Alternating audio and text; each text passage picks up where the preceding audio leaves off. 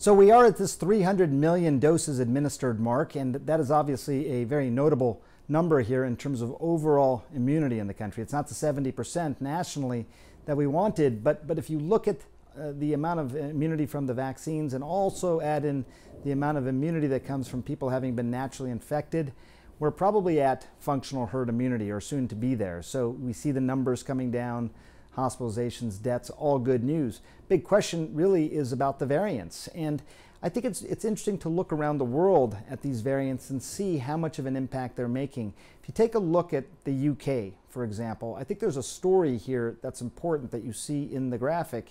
At the end of January, it was primarily the Alpha or the UK variant that was dominant in the UK, understandably.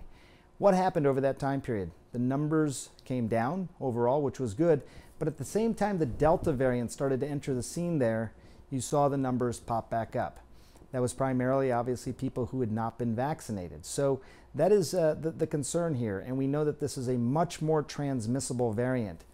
The UK or Alpha variant was 50% more transmissible than the strain before that, and this is 60% more transmissible than the Alpha variant. So you get an idea. In Scotland, there was a study showing that people who were infected with the Delta variant were also more likely to be hospitalized.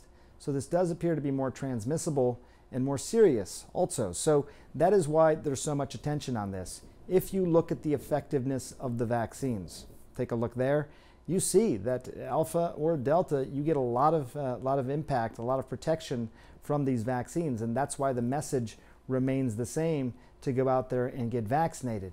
It is also worth pointing out that as you can slow down the spread of the virus overall through vaccination, through immunity, you're going to be less and less likely to actually develop mutations that are problematic, that are going to create more variants that we continuously worry about.